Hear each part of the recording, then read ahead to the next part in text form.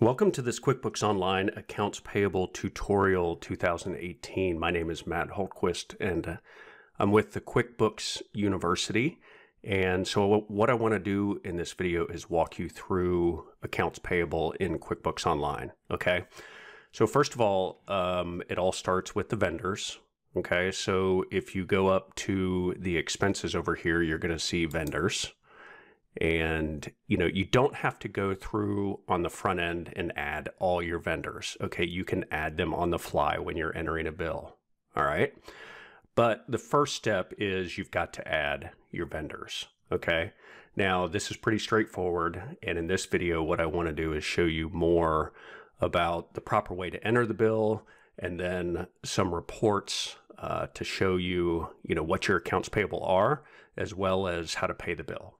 All right, so I'm not going to go through the vendor setup. It's pretty straightforward. You just hit new vendor and you enter their information. Okay.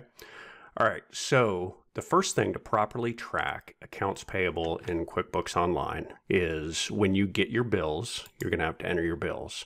I do have other videos on properly entering bills, so definitely go check those out. But if we go to the Quick Create menu, you're going to see here vendors bill. All right.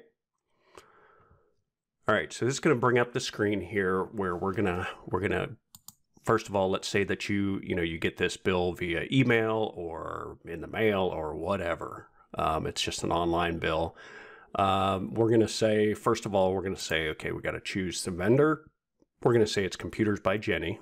Okay, so it brings up her vendor information and the terms. Okay, so in general, what I do is if there are no terms, I will put net 30, okay? The bill date, and this is very important, you want to put the date of the bill, okay? It will default to the current date, but we want to put the date of the bill so we get the expense in the proper period. Okay, so let's say it was September 30th, and then we want to put the account, okay? So let's say that this was some computer repairs. Let's see if we have an account in the sample company file. Here we go. Computer repairs. Okay. And then we'll say that this bill was $55.26. All right. This is not billable. And there's no customer we're associating this with. And so we're going to hit down here, save and close. All right. So that gets our bill in there. All right. So let's go over to reports. And this is a QuickBooks Online Plus account, so there's a few more reports than some of the other ones. All right, so let's go down here. We'll scroll down and say what you owe, okay? You've got some reports here you can choose from to see what bills you owe, okay? So let's say Accounts Payable Aging Summary, okay? And now you'll see it brings up the aging summary, and we've got Computers by Jenny, $55.26.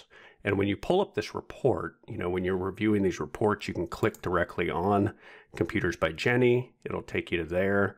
You can click again, okay, and it's going to take you to the bill. All right. So very similar to QuickBooks Online, or QuickBooks Desktop, if you've used that before, you can click through and drill down to this information. All right. And you've always got this link up here, back to Report Summary, and then back to Report List. Okay. So now when you want to go pay your bills, okay, you're going to, again, hit the Quick Create menu, and you're going to go over to Pay Bills. All right, so you'll see here, Pay Bills, and you'll see Computers by Jenny, $55.26, and this is a way that you can track all of your bills, okay? So what you're going to do when you do pay this, you're going to choose what account you're paying this out of. So if this was by credit card, you could put it there. We'll say this is out of the checking, and the payment date, which will default to today's date. Check number, okay? This is if you are not printing checks out of QuickBooks and you are maybe handwriting a check, or if you're doing online banking or some sort of electronic bill pay. What I do with electronic bill pay is I will put in here EFT. Some people will put in debit.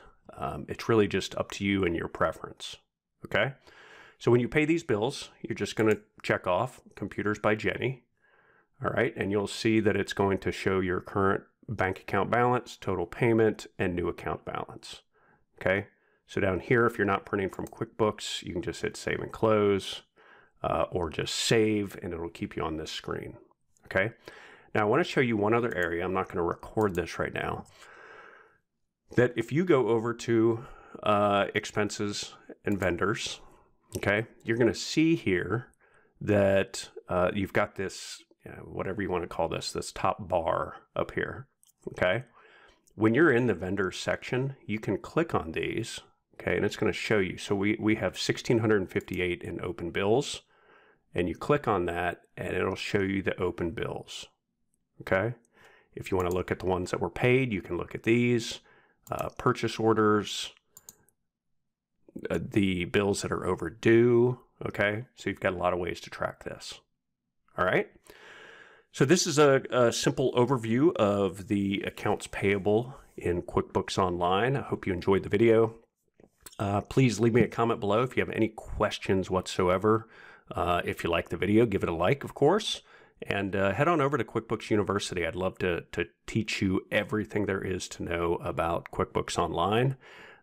It's at qbuniversity.org, where we've got some additional free videos on some pretty important things in QuickBooks Online that you need to understand and learn to be able to use it effectively, as well as the full training course where when you do sign up, I personally give you support and help you through all of your personal QuickBooks questions.